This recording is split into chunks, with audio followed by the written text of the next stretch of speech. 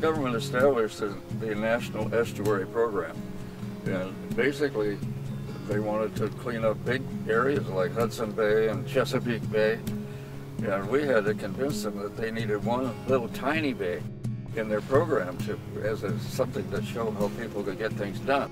So we thought that they might be convinced, and by golly, we got it done. Well, first of all, we had to get some support going, and PG&E helped us, this Friends of the Estuary group, to put on a membership drive, and we got 2,000 members, and Jack LaLanne put on a spot for us on TV, and we got a lot of good publicity and got the whole thing started. Because we had a sure thing going. We were able to tell the legislators, we have the horses to do this thing, and we're not asking for any money. And they loved that. So many wonderful people that worked on it so hard for so long. It took us more than 10 years to get the thing going, to get into the National Estuary Program. And you are? Bill Newman. Oh, yes. Okay, I know the name, but I just don't know you. Good to see you. I'm the current docent trainer. I'm Carolyn Frank. I got to be a docent for people like you just saw, and that's the way I got really started, learning about it. Because once you get to know more about it, your perceptions improve and you see everything that's going on so much better. One of the great things they did was to build the exhibits that show the ecology of the bay. It's the best place around here where you can really see everything and how it all fits together in one web of life. I'm just so pleased with what they did with it.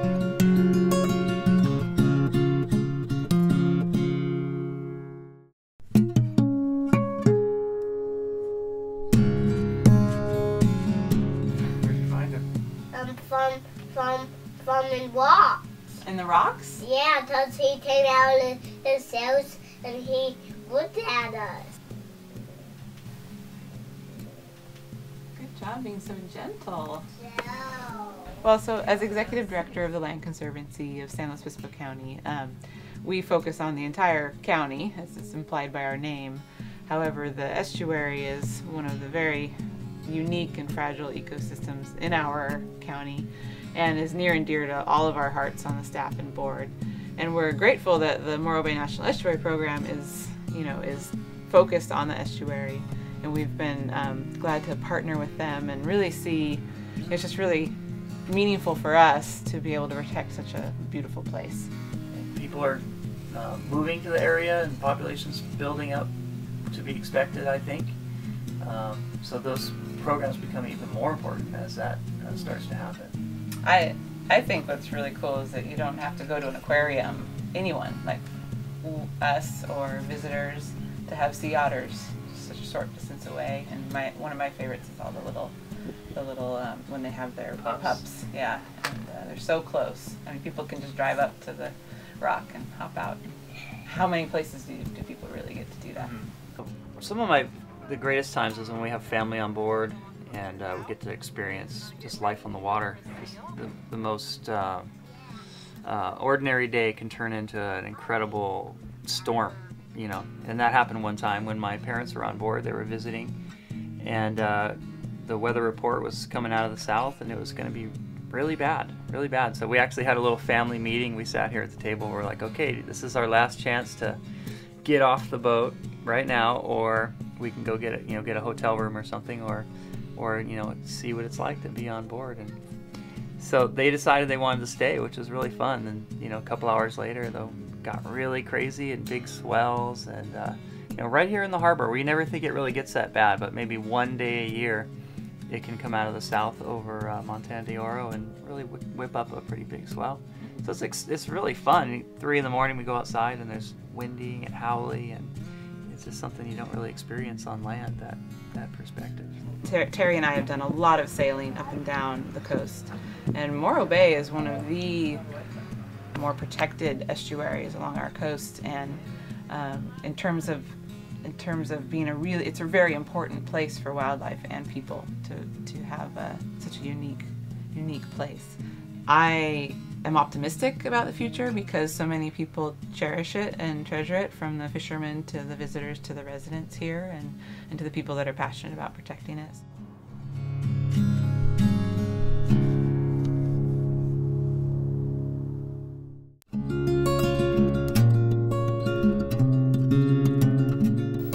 people look at the bay and they just see a bay, but there's so many coves and shoreline that's different. The sand dunes are different from the scrub, and Shark Inlet. Shark Inlet's a wonderful place to go in kayaking. It's at the southernmost end of the bay. The bay was just loaded with these little surprises. Right. Yeah. When I first moved here, the Estuary program, I don't know if it was friends of the Estuary program itself, were very nice to assign me collecting water samples on the bay, which I enjoyed. I started there was a seep there just above where, what's that, Morro comes into the bay. Yeah, I my assignment was from Easy Chair Beach to Sand Mountain. Yeah. So I had to boat over there and sample along there. The energy that goes into keeping the bay pristine, and I see that every time I go out on the bay. I was really happy that they put a monitoring station out in the bay. It's self-monitoring, and they got all the data from it. It's marvelous what the Estuary program has done. 6 months ago, I was out sailing with my wife and I were out sailing with another couple on the Nausicaa, and a group of dolphins came into the back bay, about 15 or 20 of them. They had chased a bait ball all the way from the opening of the mouth of the bay all the way into the back bay, and they were working this bait ball. But that was amazing. I've had 4 heart attacks, and I've come back from every one slowly. This last one was kind of slowed me down, and I couldn't get into the boat by myself. Tim helped me in the boat, and we sailed for almost 2 hours, and we ghost. It's called ghosting. With just enough wind to move the boat, and we're about, it depends, 15 to 20 feet offshore. You can see the bottom. The pace you go if you walked, and you can see everything, and you can see how it's changed. And we just sailed all the way down into Shark Inlet, and it was the best 2 hours. It made life worth living for me, just to be able to, no, really. Okay. Because when I thought I'd never get back out in that boat again.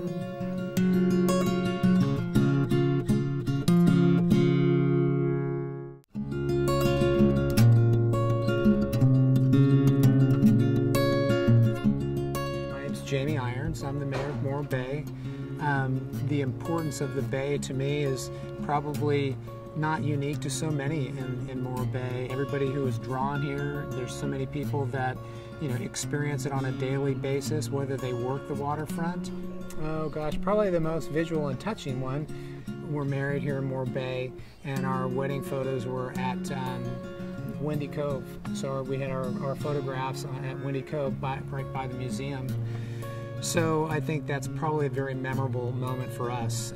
It's a favorite spot of hers, it's a favorite spot of mine, and if you haven't gone back to the museum or Windy Cove, that's just another spot on the bay where you go to different places, and every single one has a little special place.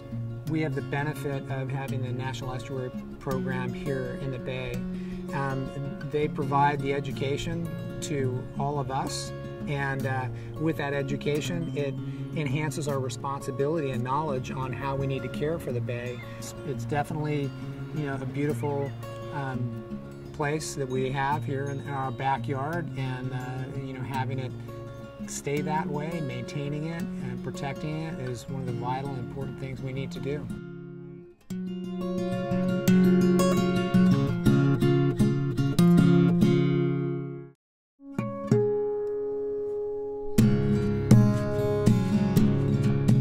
Most people have got it in their heart to do the right thing and be good stewards of the world and their environment. But it is a constant challenge for us, and certainly it's part of our jobs, and we work with our partners like the National Estuary Program to try and educate and advise people and get the word out, and on the back end enforce. I always like to check in on the travelers that are coming through Morro Bay. They come into Morro Bay and they tell us, wow, this is such a gem of a place. You're so lucky to be here. And then I think, yeah, I am. I really do feel lucky to be here, but it would be fun to go out and adventure too. We had a call from some concerned citizens that there was a pod of dolphins that were stuck way, way in the back bay. It turned out by the time we got there, all the dolphins had gotten out but one. Back in Cuesta Inlet, we were able to get it into a sling, get it in the back of a truck, drive it out to the beach just north of the rock, and released it successfully. Never ended up showing back on the beach that we know of, so we assume it turned out okay, but for a day we were dolphin herders. One of the sea otter biologists here, they were in the bay one day, and one of our previous harbor patrol officers, who's since retired, was out assisting them, and they were out capturing otters in the bay to tag them, and they had netted an otter. You know, they snuck up on it close enough, net it, got it in the boat, and the otter absolutely turned on them and had them all at the edge of the boat up on the bow ready to dive off because it was just an absolute menace on the boat. The otters are not nice when they're trapped. I just feel so grateful that there are people that are dedicating their life to keeping the estuary a clean, safe place for the future. With having the estuary program here in Morro Bay, I think it's so important to the community.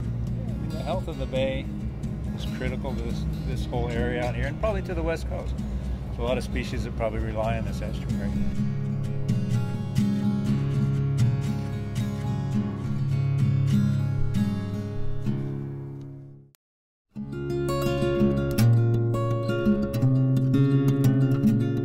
Well, my mother, she worked on sport fishing boats out of Morro Bay and San Simeon since about 1969. And in 1979, she got a captain's license, and I got mine in 1994. And then our daughter, 2004, she got a captain's license also. So there was like 3 generations of women captain in the bay here. Well, the waterfront itself is a great place for tourists just to walk along. And kind of unique here because you have an actual working waterfront, still a diversified harbor. Because of the Morro Bay National Estuary Program, I see a lot of good things because they're working to, keep it preserved. And it seems like people are a lot more aware today of pollution and not polluting things. And it seems like there's always something being done to improve those things along those lines. We see the water quality getting a lot better. I'm proud because it's a tight-knit community. The fishermen along here, even the people that walk along the waterfront and care about the harbor and the bay. And it's just always a good feeling being down here.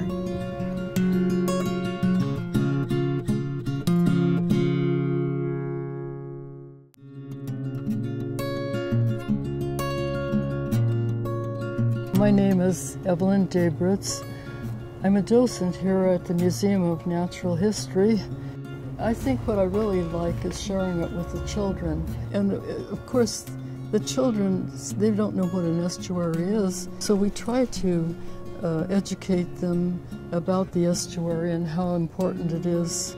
I think the things that the kids enjoy most when we walk along here to Windy Cove, we go over here and I turn over the rocks to show them some of the creatures that are along the shore. Of course, they all love those crabs that immediately pop out. I applied to the National Estuary Program for a grant. First grant that I received was for how the innkeeper worm got a full house. They chose that story out of the several that I had because the innkeeper worm is right out there in our estuary. There are all kinds of creatures that come down into his burrow, a scale worm, a little pea crab, a goby fish, and they all live down there in this U-shaped basement. And all of these wonderful illustrations were done by my friend and docent, Isabel Hoffman. And for the grant, I had to give away 400 free books to schools, museums, and libraries. So all of our school districts in each school have a book in the library, and then some have been distributed to teachers. And I received extremely positive feedback from the teachers that received them. I think it's really a great program for the children to learn about the estuary.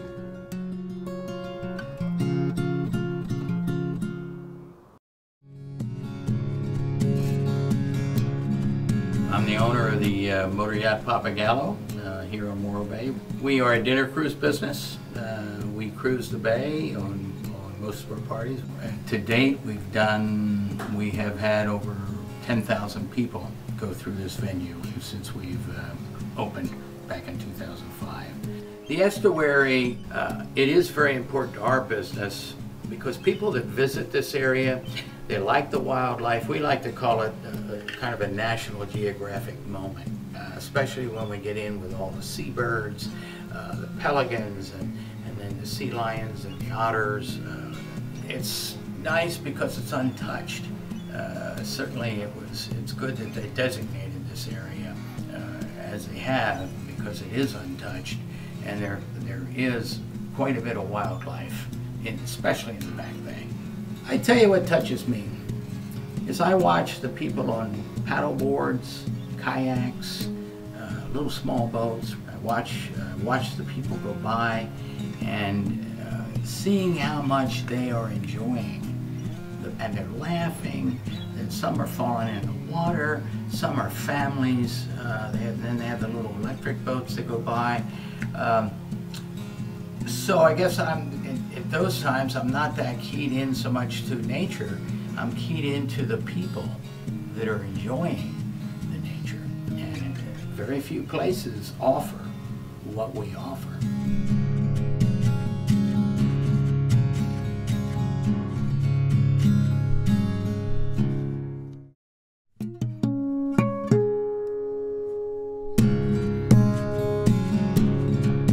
All of us love our beautiful estuary, our beautiful harbor. I brag about it up and down the coast. We currently travel, well, we fish into Mexico and into Canada and every place in between. I think the estuary and the harbor is in wonderful condition. Frankly, it's been cared for. As a matter of fact, we received a grant from the estuary here a short while ago, a year ago, to get two very large sanding devices. They were very expensive, about $800 a piece, I think, as I recall. And they vacuum, as you sand, they vacuum up all of the debris. You can actually sand inside your kitchen with about 0 debris from the sanding. So this keeps anything from blowing into the water or inadvertently being dropped into the water. So there's a plan put together by the Morro Bay Commercial Fishermen's Organization in coordination with the Estuary Program and the Harbor Department. We all, love this place that we get to call home, that we work in, and it's, it's certainly special to all of us. That's why we're here in Morro Bay. It kind of relates the estuary and goes with the city of Morro Bay. It's just all blends into one absolutely beautiful place to spend our time on the planet here.